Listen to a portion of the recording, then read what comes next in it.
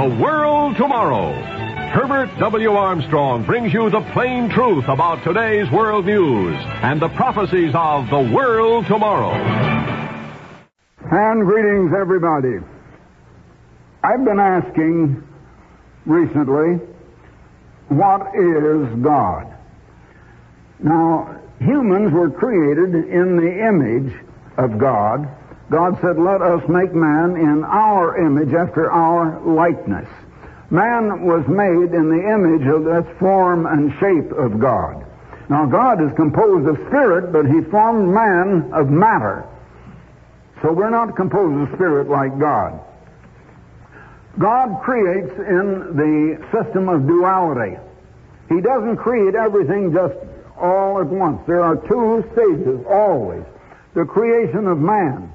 It began with a physical man in Adam. Then there's the spiritual creation of man, and that begins in Christ. Adam was a physical man. Christ was the spiritual man from heaven. And everything that God creates is done in a dual manner. I've explained how God did not create angels complete all at once. He could not create character in them all at once. And that's what He can't do in man. And the spiritual creation is the installation of godly, holy, righteous character within us that, of course, we have to make the decision. We have to be willing. We have to hunger and thirst for it. But it comes from God. It's not our righteousness. Our righteousness are just like a lot of filthy rags to God. But it is the very righteousness of God which, by His Holy Spirit, He gives or puts into us. Now, humans were created in the form and shape of God, and with one spirit in them, which needs another spirit to go with it, and needs the Holy Spirit, and the one spirit we have gives us physical and material knowledge. Only the knowledge that can come through the eyes, through the ears, through the nose, the mouth, or the sense of feel and touch. And you cannot know naturally anything else except just what you know through those five senses. Now, you can't know the things of God and the things that God has prepared for us. And that's why so much of the Bible that is spiritual knowledge is just like so much foolishness.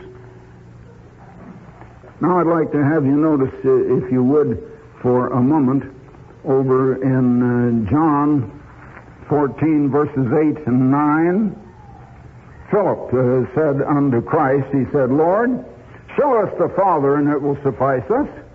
He said, what does the Father look like? We'd like to know, what does God look like?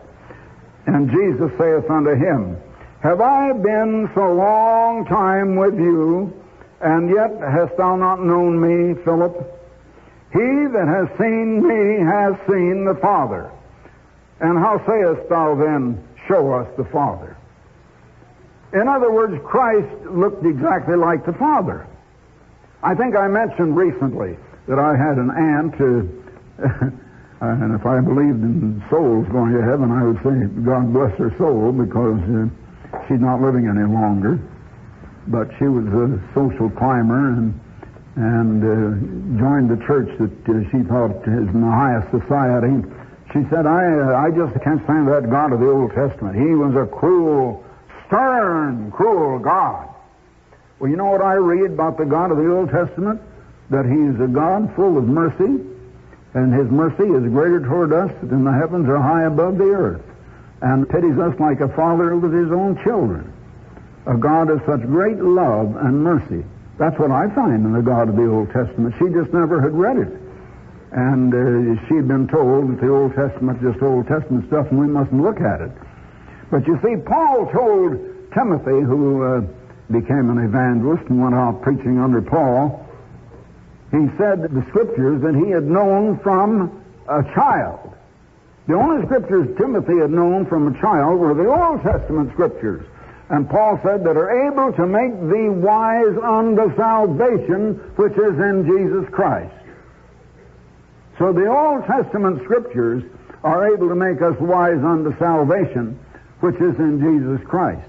And then again, Paul said to the Corinthians that the things written in the Old Testament were examples for our admonitions on whom the ends of the world are come. And they're written for us in the New Testament. And you know that the church is founded on the very basis, the foundation of the apostles and the prophets. Jesus Christ being the chief cornerstone. You know there were almost no prophets in the New Testament. Did you know that? You go look it up in the concordance and see how many you can find. There's one prophetess and one prophet. And their whole job was to receive a message direct from God and take it to the apostle. But they didn't go to the people. They didn't preach. They didn't say anything to the people.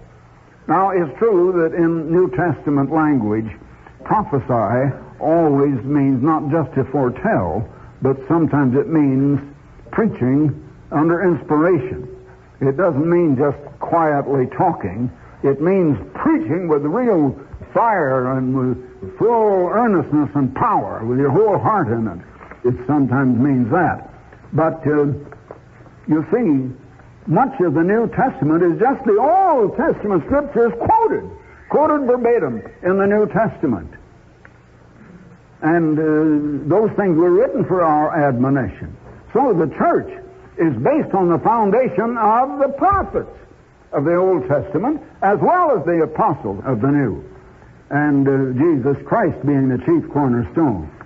Now, where did the church get their knowledge? Where did they get the doctrine, their understanding, and what they were supposed to believe? They didn't get it through a committee. They didn't appoint a committee to study and say, let's decide what we want to believe. They didn't get it like Constantine did in 325 A.D., when they had this great controversy about the Trinity and about the Easter and Passover situation and the Quarto Decemini controversy. Constantine, the emperor of the Roman Empire, who was not a religious man, although he finally claimed to accept Christianity, he called this conference and he simply told the church what they had to believe. He said, I'm making it official, you've got to believe the Trinity, whether it's so or not. You've got to believe it. And they've been believing it ever since. But I don't. Now, you believe it if you want to. I'm not going to control what you believe. But I approved that a Trinity will only limit God. Now, I hope I can get on to show you that God is much more than a Trinity. Now, I'd like to have you notice in Isaiah, the 40th chapter. This is one of my favorite chapters in all of the Bible. I remember up in Eugene, Oregon, this is at least 40 years ago, I took the whole church one time, and we went out way up the Mackenzie Highway into the mountains where we could see the mountains. And I remember I read to them out of the 40th chapter of Isaiah while we were out in the open air looking at the great lofty mountains there, the Cascade Mountains. Anyway, let me read a little of it, beginning with verse 12. It'd be nice if I had time to read the entire and whole 40th chapter of Isaiah. Who hath measured the waters in the hollow of his hand, that is, the oceans, and measured them in the hollow of his hand, and meted out heaven with a span, and comprehended the host of the earth in a measure, and weighed the mountains in scales. Now, can you do that? Can you think of a man taking great mountains and weighing them in scales? It shows you how puny we are, but God can do things like that. And the hills in a balance that you weigh things on. Who hath directed the Spirit of the Eternal, or being his counselor hath taught him? With whom took he counsel? And who instructed him and taught him in the path of judgment, and taught him knowledge, and showed him the way of understanding? Behold, the nations, all the nations of the earth now, are as a drop of a bucket, and are counted as the small dust of the balance. The little dust that would be on the balance of the scales that you weigh things on. Dust that you probably can't see if you don't take your dust cloth and dust it off. You probably don't even tip the scales because they don't weigh that much. The dust of the balance. Behold, he taketh up the isles as a very little thing. And Lebanon is not sufficient to burn, nor the beasts thereof sufficient for a burnt offering. All nations are before him as nothing, and are counted to him less than nothing and vanity. Now, that is showing you the comparison between man and God. And yet, what David was saying back there, and what I will read to you if we have time on this program, in the 2nd chapter of Hebrews, man has the potential of becoming very God and as great as God is, except God will always be supreme in authority. God is supreme in authority over the Word who became Christ. And Christ said, the Father that sent me, and he gave me a commandment what I should do and what I should speak. And he said, as the Father taught me, I have spoken. Christ was always absolutely obedient to his Father. Now, he's showing how great God is compared to nations, the way nations are now. And yet we in the nations we have such a potential, we can become as great as God until we're in the very family of God. You never heard a man speak like this before in your life. Nobody else, no church, no religion on earth knows these things. I'm giving you things such as man never spoke in your hearing before. And you better open your ears. You better understand that you're hearing things that are tremendous and tremendously important. Well, let's see. Let's go on a little further over here in beginning with verse 25 and verse 26. To whom then will you liken me, or shall I be equal, says the Holy One? That is, of course, Yahweh, or the one who became Christ. Lift up your eyes on high, and behold, who has created these things, that bringeth out their host by number? He calleth them all by names, and the greatness of his might, by the greatness of his might. For that he is strong in power, not one faileth. Why sayest thou, O Jacob, and speakest, O Israel, my way is hid from the Lord? Now he goes on in verse 28. Hast thou not known, hast thou not heard, that the everlasting God, the eternal, the creator of the ends of the earth, fainteth not, neither is weary? He never gets tired. He rested on the first Sabbath day and was refreshed. But it wasn't because he was tired. He rested to put his own presence in that day. And it's been there ever since on the holy Sabbath day. You know, I've told you before how way back in the autumn of 1926, my wife turned to religious fanaticism. She began keeping the seventh-day Sabbath. Why, I said, that's crazy. And I really thought it was. I thought that was, of all things, fanaticism. So I had to dig into the Bible. She said, well, you show me where it says keep Sunday and I'll do it. Well, I was just sure the Bible said you must observe Sunday. But I had to eat crow. And that's where I took a licking. I mentioned that time and time again. And I think not many ever took the beating that I did in being converted and had their mind swept as clean as mine was of everything you had ever believed before. And I saw that here was the Word of God, here was the words of truth, and now I had a firm foundation I could believe what's here. And as Jesus Christ in person taught the apostles, and taught Paul, even though he had already ascended to heaven, he must have some way appeared to Paul. It doesn't explain how. Paul mentioned he had seen Christ, he had been with Christ. But the Bible is the Word of God in writing. Jesus Christ is the Word of God in person. And the only difference is that one's in person and the other's in writing, but they all say the same thing. Exactly. I was taught by the Word of God in writing. And everything else was swept clean out of my mind. And is to this day. Well, I tell you, some people say, where do you get all your energy? And I've said that I have more power and energy now than most men of 40 or 50. And I'll show you. Let's just read a little more right here in the 40th chapter of Isaiah, and I'll tell you where I get it. He, God, giveth power to the faint, and to them that have no might, he increaseth strength. When I lack strength, I ask God to increase my strength. I just ask God to give me more strength and give me the power, and he does. He increaseth strength. Even the youths shall faint and grow weary. You know, they can get very tired. and worn out. And the young men shall utterly fall, but they that wait upon the eternal shall renew their strength. They shall mount up with wings as eagles. They shall run and not be weary, and they shall walk and not faint. That is where I get my strength. That is the source of it. It's not within myself. And some people can't understand that. You don't realize that God is the great giver, and He wants to give us such wonderful things. But I want Him to give me that which I can use in serving Him. I don't ask for it for my own pleasure. I don't ask for it for some selfish reason. But I want it that I can serve you who are listening to me.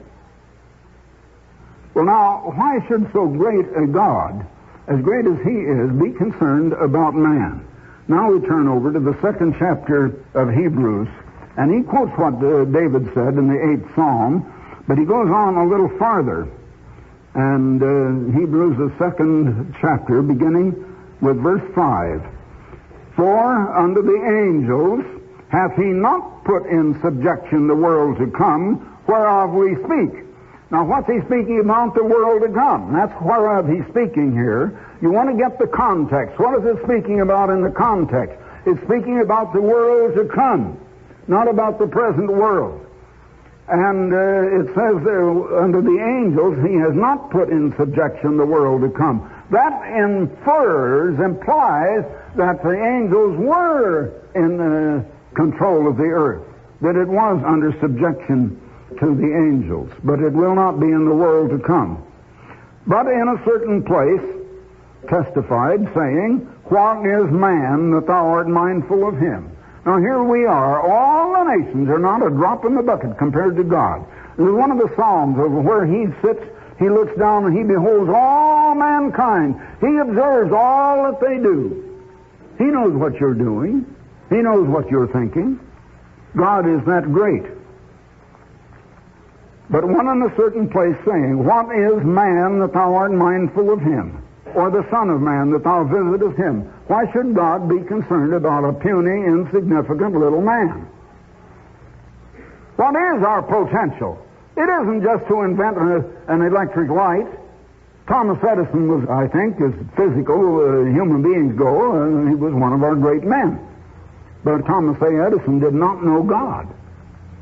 Luther Burbank dealt with flowers and shrubs and plants, but Luther Burbank did not know God. And I can't understand that. You would think a man dealing in nature like that would have known something about God. But he couldn't know. He had gone to college or university or something and had evolution stuffed into his mind. He had been brainwashed, in other words. Now here, thou madest him a little lower than the angels. Thou crownedst him with glory and honor, and did set him over the works of thy hands.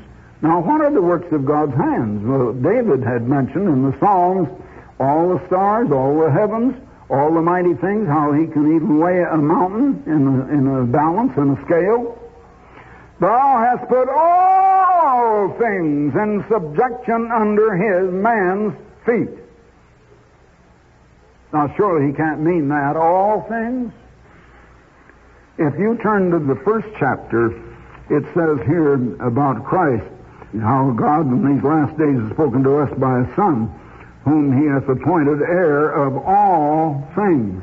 That all things is translated in the Moffat translation.